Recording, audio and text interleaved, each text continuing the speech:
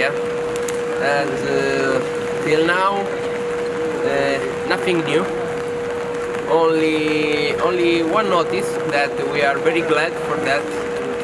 A notice from INA that informed us about they are trying to solve the situation. They are in a daily discussion with KT, Kinetics Technology, to solve a situation that will satisfy the workers. We'll go on and we will continue till the problem is really solved. Yeah. How many people work in Romania for you?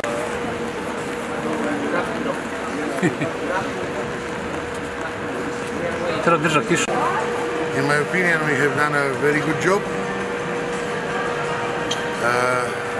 INA maybe have this approach for us because they saw that we are trying to work. Also, KT unofficially is asking us to remain in the project, to don't leave the project, but still we are the one not paying. Okay, so.